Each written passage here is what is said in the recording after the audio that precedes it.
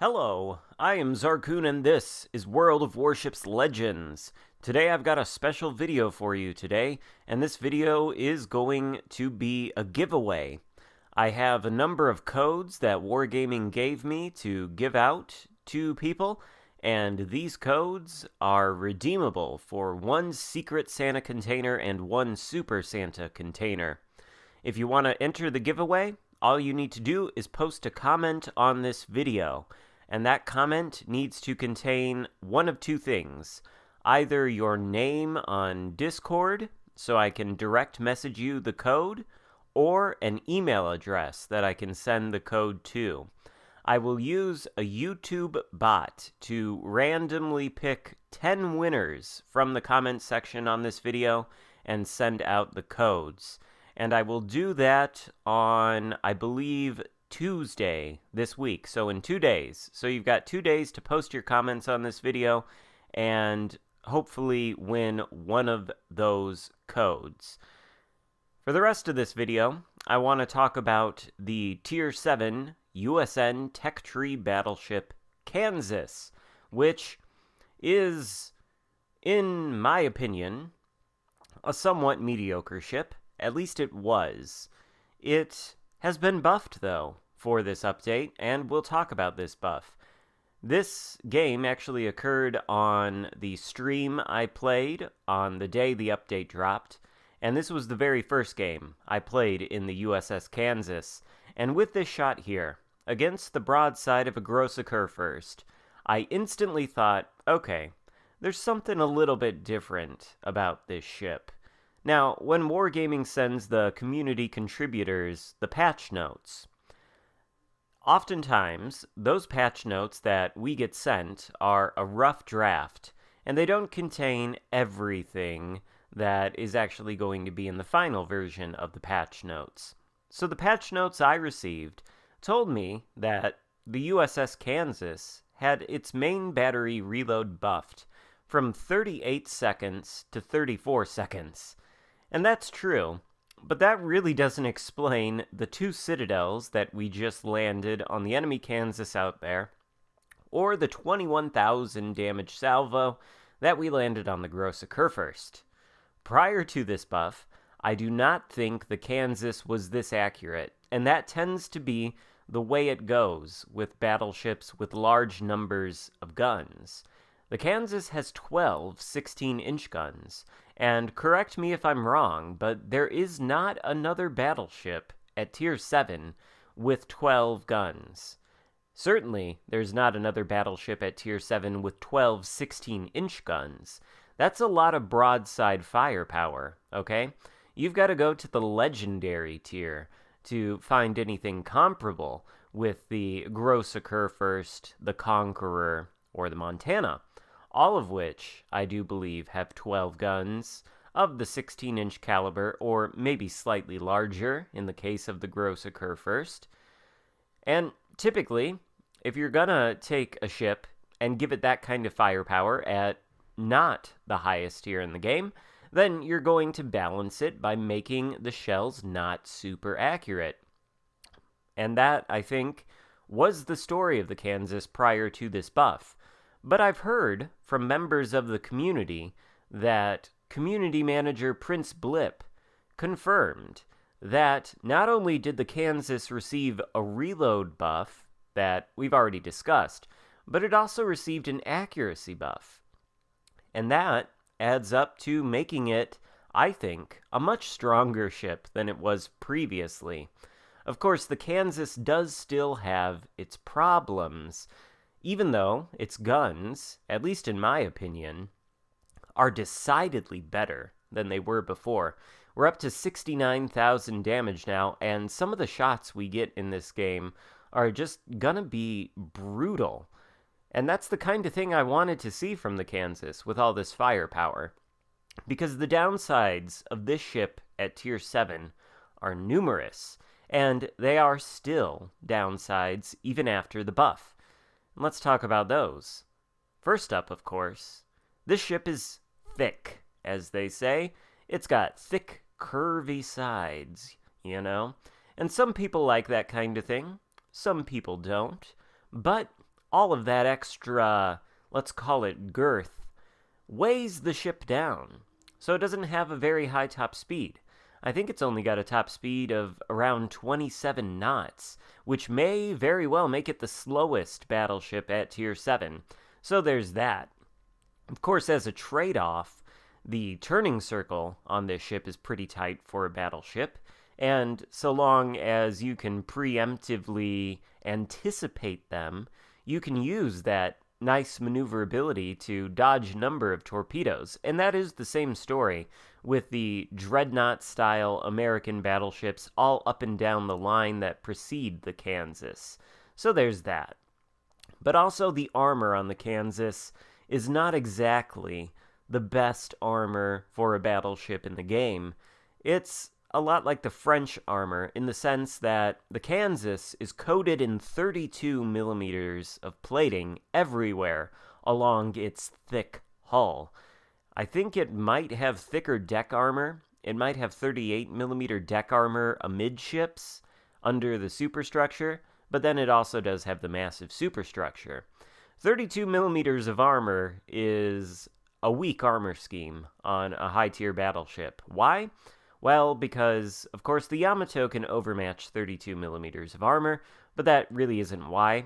There's also the issue of high explosive spam, which is quite prevalent in this game, and fire damage and high explosive damage, when it's concentrated and focused on you, can be devastating. Any cruiser with 203 millimeter guns can penetrate the Kansas's 32 millimeter armor plating with its high explosive, not to mention light fires. And then any light cruiser with 152 millimeter guns that is running the equilibrium of power skill or is German can penetrate the 32 millimeters of armor as well.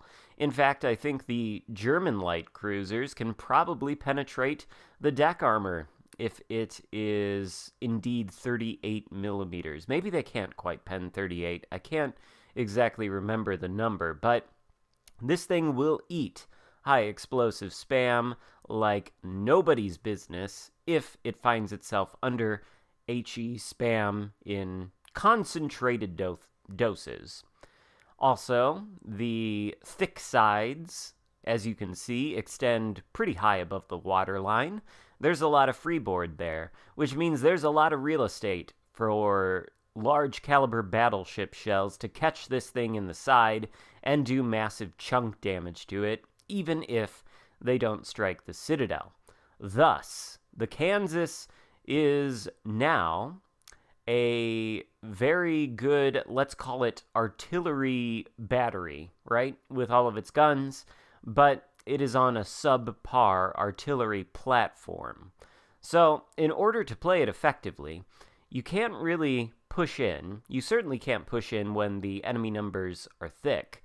And if you do try to push in and try to angle, well, when you're closer to enemy battleships, like I said, there's all that freeboard, and there are some various surfaces along the side of the ship that just act as shell catchers. I mean, you can see the square sort of platform where one of the secondary mounts is right in the center of the ship, and you can see how in front of and behind that secondary mount it's flat plating. Well, that's a shell catch. That's one of the shell catches, and those kind of things, obviously they catch shells. Holy crap. See that there? That devastating strike against the enemy Kansas? That's a viewer of the channel, Wolfie, he calls himself. I apologize for that deletion there. That must have hurt. But, of course, if it makes Wolfie feel any better, my team is not exactly in a great position to win this game. We'll get to that in a second. What was I saying, though?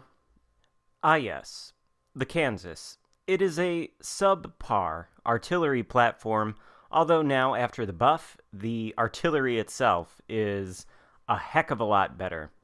And, frankly, I think this ship is in a better state than it was before this buff, and I like it a little bit more. I think it's more effective, and I think I might find myself playing it a little bit more often. I tend to enjoy battleships a lot when their guns can consistently hit things, and when they can consistently do damage. That's sort of what you want to look for in a battleship, right? I mean, the German battleships, they're not accurate. They can be kind of fun, but really, ultimately, what you're looking for is something that can deliver consistent powerhouse hits when you play a battleship. And that is why a lot of people like the American battleships in particular. And I think maybe people who did not enjoy the Kansas at first brush might want to take the ship out again and see how they feel about it after the buff. After all, this was my first game in the Kansas post-buff, and you can see we're up to 171,000 damage, which, honestly, I think is more damage than I have ever done in the Kansas. So, this is probably my damage record in this ship. The unfortunate thing is, I'm really not sure what my team was doing throughout the entire course of the game. As you can see, all of them are dead now, and that just leaves me, a lone, slow, thick battleship, versus 2 enemy destroyers who, by the way, have held a 2-cap advantage for a long time in this game.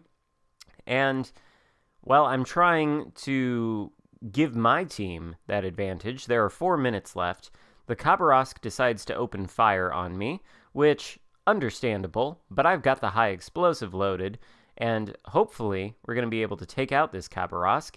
He's trying to dodge a little bit, deploying a smoke screen, and, well, going in a straight line makes it easy for me to hit him. We get another fire, we're able to take that Khabarovsk out. That just leaves the Shimakaze, but here, in the kerfluffle, or whatever that word is, that just occurred between me getting shot by the Khabarovsk and the Shimakaze, I sailed out of the cap circle and was not able to take it. I was anticipating Shimakaze torpedoes coming at me from that direction, so I wanted to change my course radically in order to avoid any of these torpedoes. I don't think the Kansas has the best torpedo protection known to mankind, but even if it does have semi-decent torpedo protection, the torpedoes launched by these high-tier Japanese torpedo boats are basically underwater nuclear missiles that do a devastating amount of damage per torpedo hit, no matter what they actually do hit. And the Shimakaze has 15 torpedoes. So we've turned away. I think we've sailed away from the sector that his torpedoes should be coming from, and we're back in the cap now. Even though we don't have it, we're at least contesting it, or rather in the process of capturing it, meaning the enemy is not gaining any points from it.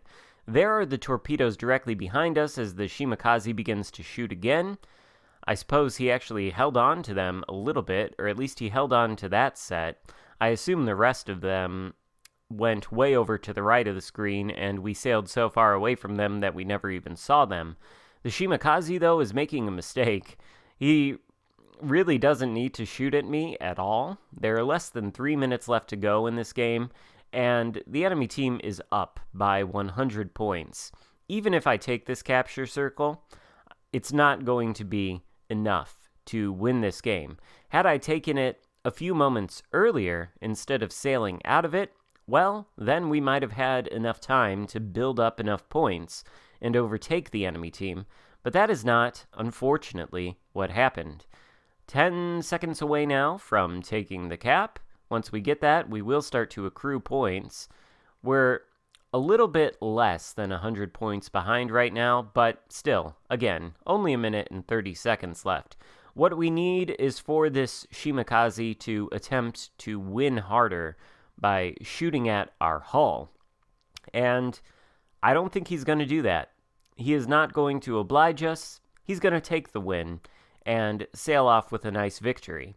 We sail off with a nice score in terms of damage done, though. 178,000 damage, high caliber, 5 citadels. I think this demonstrates that the performance of the Kansas post-buff is quite a bit better. Shima reveals himself at the last moment, but frankly, it's too late for us. And he is going to vanish now. He's on the edge of, I believe, his gun range. So once he sails out of that gun range, we'll lose sight of him. So it is going to be a loss, unfortunately. but I do think it is a pretty good look at the Kansas post-buff. Again, I think if you were kind of cold on this ship when it was first released, maybe give it another try. You might find that you'll like it just a little bit more. And remember, if you do want to enter the giveaway on this video, be sure to post a comment in the comments section containing either your Discord name or an email address so that if the YouTube bot picks you as a winner, I can send you the code to redeem for your 2 Santa containers. The game will now end with our sad and unfortunate defeat, but perhaps you will be a winner of one of these crates for this giveaway. I don't know what I'm saying. In any case, if you like the video, give it a thumbs up. Thank you so much for watching. Consider subscribing if you haven't already, and I'll see you next time. Goodbye.